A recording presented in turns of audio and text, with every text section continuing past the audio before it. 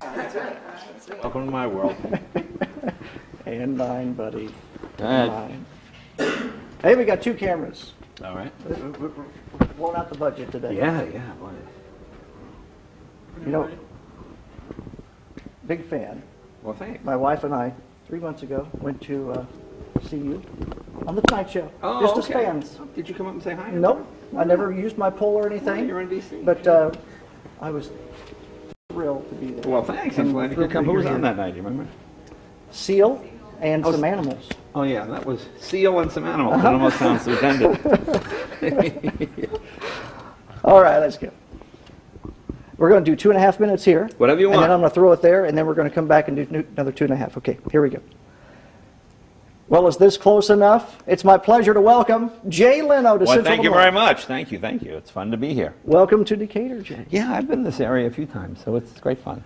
Do you ever, you've done this a while. You've done the comedy a little while. Do you ever get nervous? Do you ever wonder, are they going to laugh tonight? No, you only get nervous in a situation where you don't know what the audience is. I mean, the first time I did the White House Correspondents' Dinner with Reagan, I was waiting to go on, and this general guy comes up and goes, "Are you the comedian?" "Yes."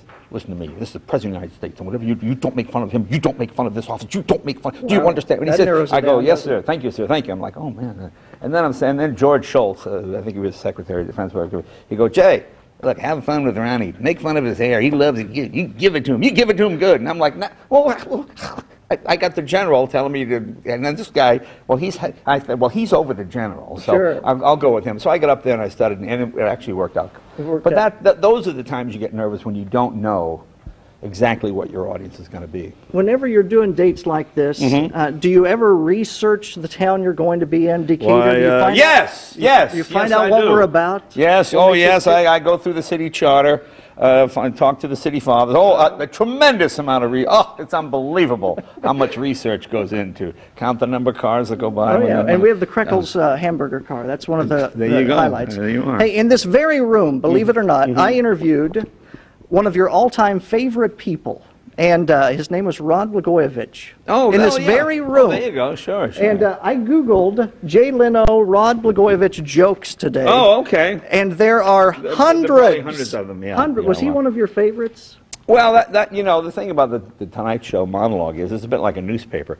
You sort of open with the jokes of the day, who's ever popular, and then you work your way through and eventually end up with entertainment and sports, whatever. But he was in the news for quite a while, and so, yeah, that's what people were talking about. You know, jokes like that have a shelf life of maybe 2 or 3 days. They don't, something happens, you comment on it, and then you move quickly. I would almost guess if you were to say Rod Blagojevich to most people now, they wouldn't know who you're talking. They wouldn't in this part of the country, but to the rest of America, Rod, who is that? I mean, I had to think for a minute when you said it. I went, oh yeah, that's okay. You've mastered his name now. Yeah, there you go. It took a while. Yeah. It took all of us news people a while too. Exactly. We will have much more of our conversation with Jay Leno tomorrow night at 10 o'clock. We're going to talk about his addiction tomorrow night. Here for 23 hours. Yeah, we're going to stand here for 23 hours with Jay Leno. In Decatur, Scot England, WAND, Storm Center 17.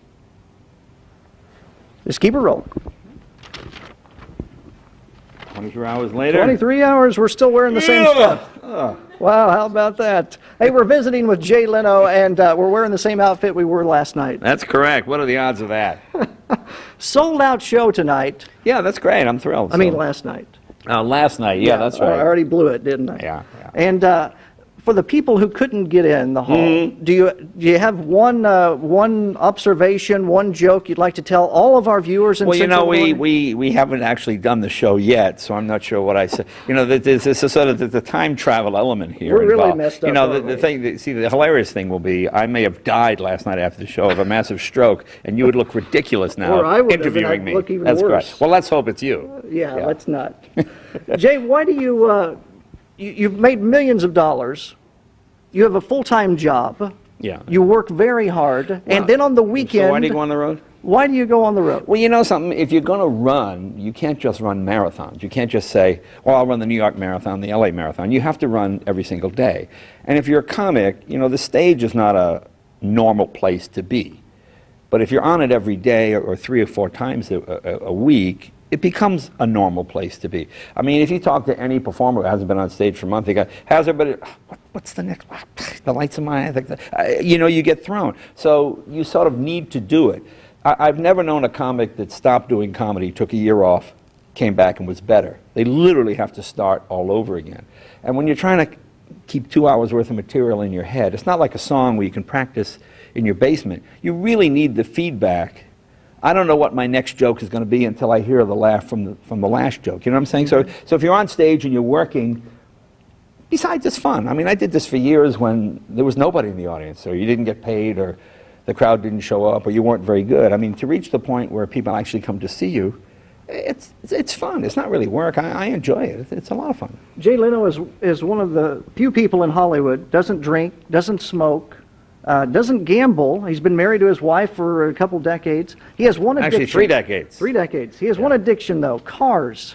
Cars, motorcycles, anything that rolls, explodes, and makes noise. I heard you had 200 cars. No, I don't have 200 cars. I heard you drive a different car to work every day of the year. Well, I take something different every day, but yeah, I mean, I like this. I mean, some are valuable cars. There are more than 200 days in the year, and he drives a different one. Well, no, but you have weekends, and then you have to account for holidays, and of course, 3-day weekends. But I like to fix up cars. That's when my hands are always a bit too. I was working on a steam car this morning, as a matter of fact. So that's the one addiction, cars. No, you know, when you work with your hands, it gives you an appreciation of how easy it is to make money in show business. I mean, you see what he's doing now. Does this look hard? No, it's not hard at all. But if you do this long enough, you think, oh, I'm pretty good. But when you take a transmission out, you know, and you get your thumb caught between the engine and the transmission, when you try, and you crush your finger and it hurts and it's bleeding, you go, ow, somebody does this every day, you know. So it just working. Plus, also, show business is very subjective. Somebody thinks you're funny, and somebody thinks you're not funny. And both of them are correct. But when something is broken, and you fix it, and it runs, no one can say you did not fix it. And so there's a great deal of satisfaction in that. Plus, it's so opposite from show business. Well, you know, Seinfeld and I always talk about this. The trick is to make show business money and lead a normal life, and then you'll always be happy. Then you have enough money to pay for Uncle Louie's roof and, you know, help somebody, one of your relatives, go through college, whatever it is, without... You get into that show business thing that everything should be expensive and you should buy all these things. It just sort of puts it in perspective. Jay Leno, well, if you ever have to get rid of one of those cars, want to give it away, just remember that guy. Yeah. That guy in Decatur. Yeah, there we go, the guy in Decatur. Hey, Jay Leno, as we travel Central Illinois from A to Z, we're up to J. Scot England, W-A-N-D, Storm Center 17.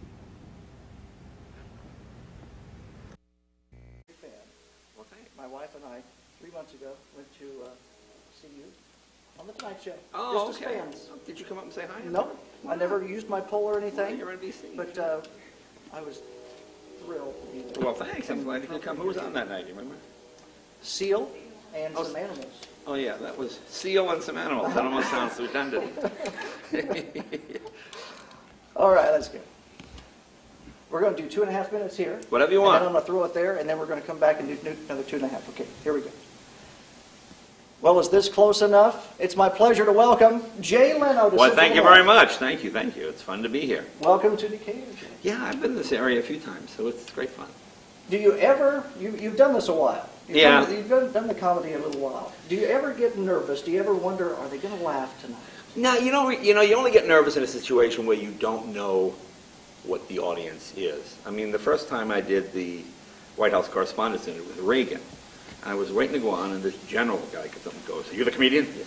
Listen to me. This is the President of the United States, and whatever you don't make fun of him. You don't make fun of this office. You don't make fun. Wow. Do you understand?" What he said, I go, "Yes, sir. Thank you, sir. Thank you." I'm like, "Oh man." And then I'm saying, then George Shultz, I think he was Secretary of Defense, he goes, "Jay, look, have fun with Ronnie. Make fun of his hair. He loves it. You give it to him. You give it to him good." And I'm like, I got the general telling me to, and then this guy, I said, well, he's over the general, so sure. I'll go with him. So I got up there and I studied, and it actually worked out. But those are the times you get nervous when you don't know exactly what your audience is going to be. Whenever you're doing dates like this, do you ever research the town you're going to be in? Yes, I do. Yes, oh yes, I go through the city charter. Talk to the city fathers. A tremendous amount of it's unbelievable how much research goes into. count the number of cars that go by. Oh, yeah. And we have the Krekel's hamburger car. That's one of the, there you go. highlights. There you are. Hey, in this very room, believe it or not, I interviewed one of your all-time favorite people, and his name was Rod Blagojevich. Oh, yeah. Very room. Oh, there you go. Sure. And I Googled Jay Leno, Rod Blagojevich jokes today. Oh, okay. And there are There hundreds. are probably hundreds of them, yeah. Was he one of your favorites? Well, the thing about the Tonight Show monologue is it's a bit like a newspaper.